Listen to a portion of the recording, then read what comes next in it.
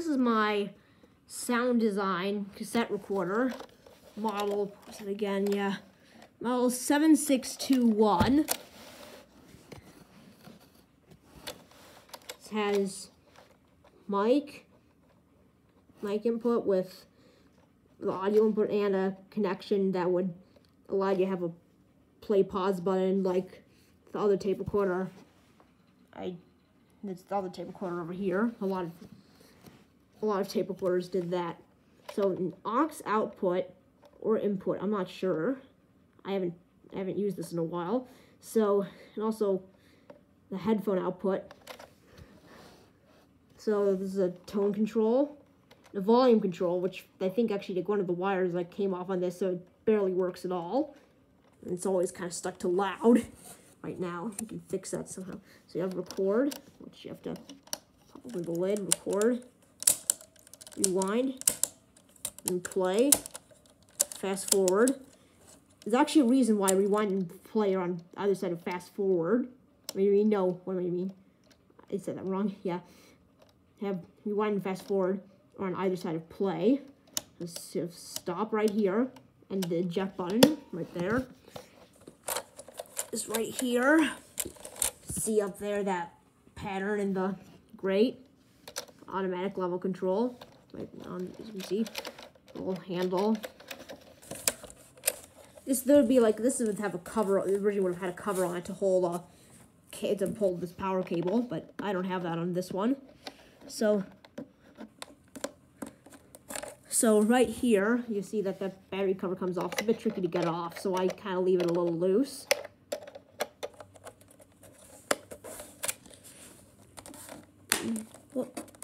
Oh, did I just snap it in again in the way that just makes it impossible to come off? I think I did. I'll have to fix that later.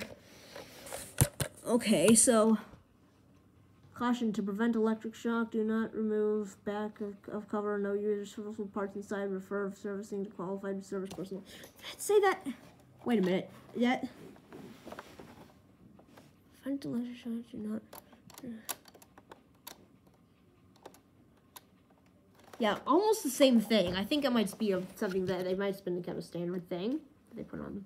Yeah, so 9 solid-state devices, 6 transistors, 1 diode, 1 thermistor, 1 full-wave rectifier. You can see 110 and 120 volts, 60 hertz, 4.7 watts, made in Japan. Well, I'll switch from battery powered, powering from the cord. And right here, I just kind of like the noise it makes when it's running. It's kind of this little strange whirring noise. I don't know. I kind of like it. I kind of like the noise that it makes when it's playing. So, right here, listen. See, this is just open the lid. So right there. I just kind of like that noise. I don't know why. Rewind. Fast forward, which is a little iffy. I don't know why that is. Actually, so I'm gonna play and see the head there. It's pretty good shape. But like, I think the reason I don't use this as a tape recorder is because it's kind of getting old, and you can see that this pinch roller is kind of loose, and that means that it doesn't contact correctly because I think the springs have worn out over the years. When you press it up, when you press the play button down a little more, it's a whole lot more firm. I also think the capacitors have to be replaced too. Probably because this is quite old. This seems to be quite old, like older than this one over here, actually. So like, you see right here, something kind of funny. Hit rewind and fast forward at the same time. If you push down rewind and fast forward at the same time, it'll put into play. It's an awkward way to hold the camera. You have to hit play, that does that, and hit rewind and fast forward. Like, it does go back a little, but doesn't push up, it doesn't push out by the same amount, but it does push the playhead out. And there's actually a reason for that, which I might be able to tell you.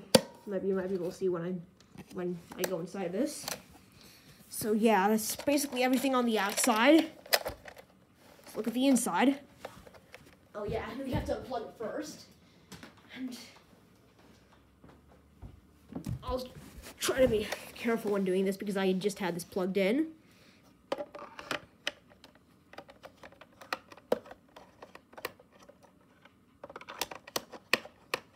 Now this screw, like I think those screws will just probably fall out when I get them out.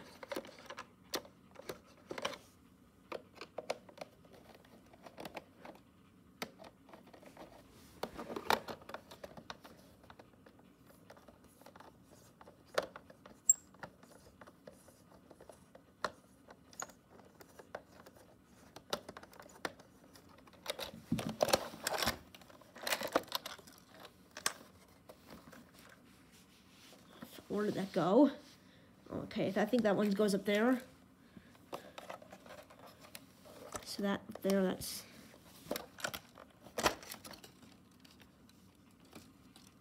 Oh, man, am I missing a screw now? Screw probably fell out somewhere in here. Screw's loose, that can come off. Goes over there.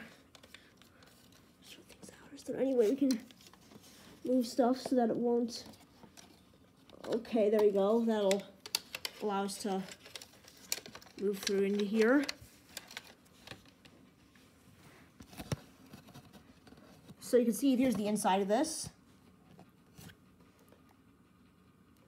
See right here, this is the circuit board. I really don't know what logo that is. 4512F. Most of these things I'm not completely 100% sure of the meaning of, but if anybody can tell me, please tell me what the meaning of some of these things means. So here, 1.5 volt X4. So this takes 4 C batteries. Interchangeable with Everready, Real Tone, and Soundesign. Right there. 762 3810210. You see there's actually a circuit diagram on the inside of this.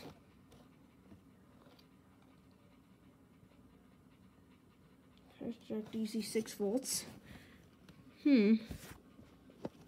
Strange card. DC 6 volts. It's unusual.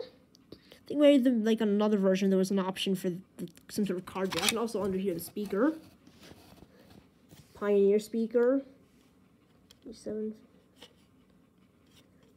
Yeah, so this cover back on.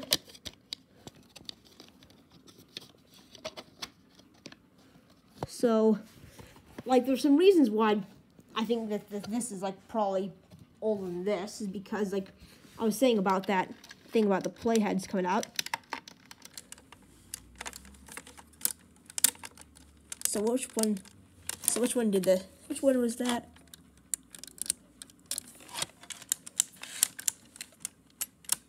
So if you can, let's try to get this turned around so I can... Screws. So I think, yeah, those are the gavel screws. I think I'll just go around to the other side. So if you look at this right here, I don't know, this might be tricky to see. Gotta try to hold this with my foot in a strange way. So you see right here, when I press, make sure that's, I press like one of those buttons. I don't exactly know which one that was. So here we have that. See that lever moves in that direction. Press this, the lever moves in that direction. See right here, that was moving those directions.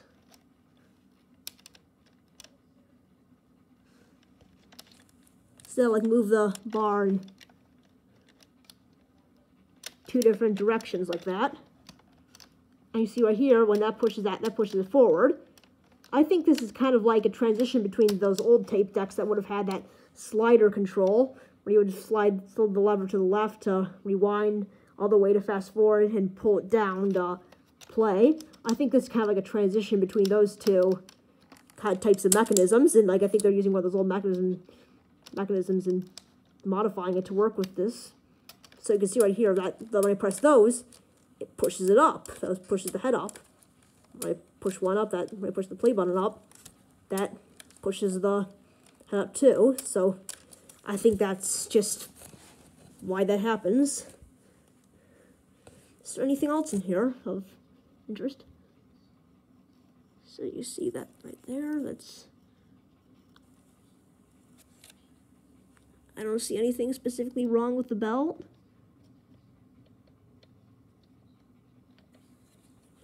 Don't really see anything.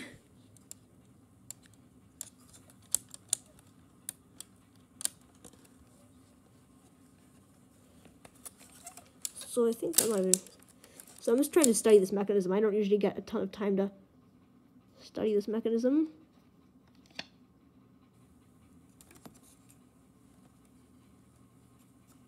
Yeah, so it's interesting just to look at this man.